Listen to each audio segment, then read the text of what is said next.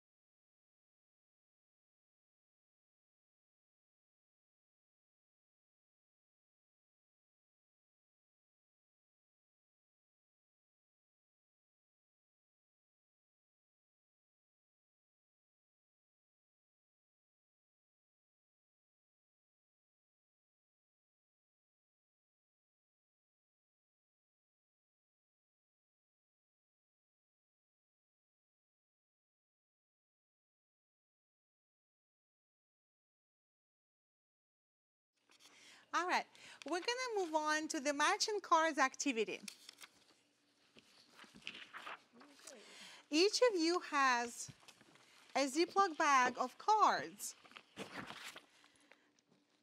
What they are,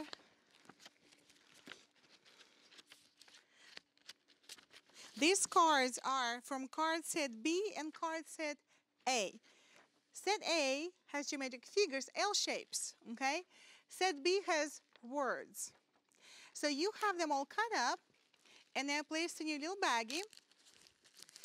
What I would like for us to do is find relationships between the shapes.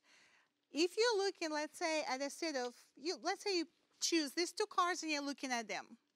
Say one is pre-image and the other is image. What kind of transformation might have happened to get from here to there? If you have discovered, it's just an example, this is not right. If you have discovered that this could be a reflection over the x-axis, you then would put this link between the cards, which would say this pre-image was reflected over the x-axis to get this image. And you would place them like this on the table. And you will go on. Your goal is to find relationships, we're all about relationships, right? Between the shapes. In each set of two, you will have a pre-image, hopefully, and an image. Let's try to establish as many relationships as possible. Once you complete this task with your group and you feel like you're correct, you've discussed your answers, you've reasoned through your answers, I would like each group to glue the cards to the chart paper. Now, usually teachers would ask, or students would probably ask, do they have to be in a line? Or how do, it's all completely up to you.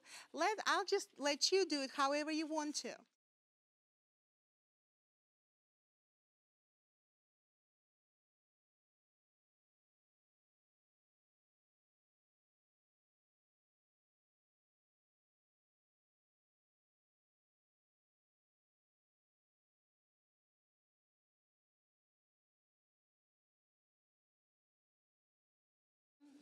Over the X. This one with this one. Okay, so select over the Y. Is it this one? Oh no. But it could. Just go off B. That's what I'm saying. That goes off B. Yeah. So let's find a good place to stop. We'll have this group present first. So our group worked really hard to create a puzzle with the arrows and the graphs. And we were able to do that with some extensions, thanks to our sticky notes. But we noticed that A to C is a reflection over the y-axis, and C to A is also a reflection over the y-axis. We noticed that A to B is a reflection over the x-axis, and the same for B to A. We noticed that B to E is a rotation 180 degrees around the origin, and the same for E to B.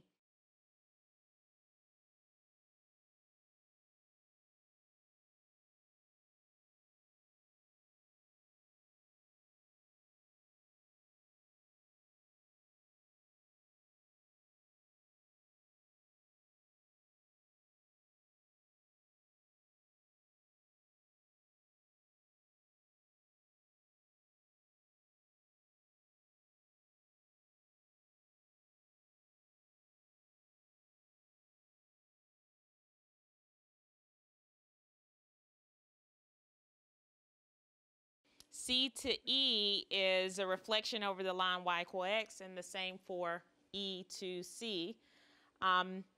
We notice that A to D is a reflection over the line y equal negative x, and then D to C, and that's also true for D to A, and then D to C is a rotation of 90 degrees clockwise around the origin, but that's not true of C to A, so that's an arrow that's pointing in one direction. And then B to F is a translation, positive 2 units horizontally and a negative 2 units vertically, and that's not the true of the reverse, so it's a singular direction. And the one that we had the most conversation about at our table, and we're still deliberating and having conversation, is F to D. So we have indicated that it's a rotation of 90 degrees clockwise around to 0, but mathematically we figured out that if we rotated it about the origin first and then we translated it We noticed that you have to shift it right 2 units and up 2 units. So we had a lot of discussion about that. And so F to D really generated a lot of conversation at our table. Did you all get the same thing we got for the most part, or no? No. We have some different relationships. We have some different. We saw a few additional relationships, and she gave us some additional arrows, so that was helpful also. Which is, the card said C is a great extension differentiation tool. I have a question. How would we teach our kids to rotate about a point other than origin? And how would we? It's interesting because a lot of times we were going back to what we were comfortable with, which is rotating about the origin, Yes. and then translating, because that was comfortable for us. I had a little quick aha discovery moment. Yes. When we were rotating it around, when we shifted it over to 2-0, we were still rotating it around the origin versus rotating it around, just starting from rotating it around from 2-0. That's why they So- were a little off when they, Yes. it wasn't matching up perfectly. Yes. So if you put your push pin through 2-0, That's what you Right. were doing, right, Suzette? Yeah. When I teach it, that's how I do. I use an overhead is the transparency easiest. and a push pin and turn. Yeah. So you literally, it's as if you move the origin onto that point, 2-0, and literally rotate around that point. And patty paper works well also with that. Absolutely. What if students may not have patty paper by hand? They can probably use, yes, Jennifer. I found that you can draw a line from the center of rotation to one of the points on the figure. It doesn't have to be all of the points. Correct. And draw another line at a 90-degree angle the same distance. The same, which essentially that's what it is, to rotate 90 degrees, And I right? mean, you can usually get that by counting your vertical and horizontal distance from the center of rotation to one point, and then inverting that and counting the other direction, and you can see that the 2 points are at a 90-degree angle, and they're the same distance from the center of rotation. You can also use sticky notes if you don't have patty paper. Yes. You can use sticky notes, and that helps as well. Absolutely. Again, there's an importance of what? Hands-on experiences, right? And experiment and exploring these relationships. And another good set of questions to maybe explore in your classroom would be, how can you replace maybe 2 transformations with 1 singular transformation? Things like that would be good to probably ask your students. What if? And what if you want to replace this 2 with 1? What would it be? And this task really led us to have those conversations and ask those questions without the teacher, without you saying, Absolutely. this is the question you should ask. And it really allowed us to explore. We wanted to figure it out. We wanted to know, what if we changed the point of rotation to 2-1 or to a different point? Will it still work? And so this task really led us to that. That was really powerful.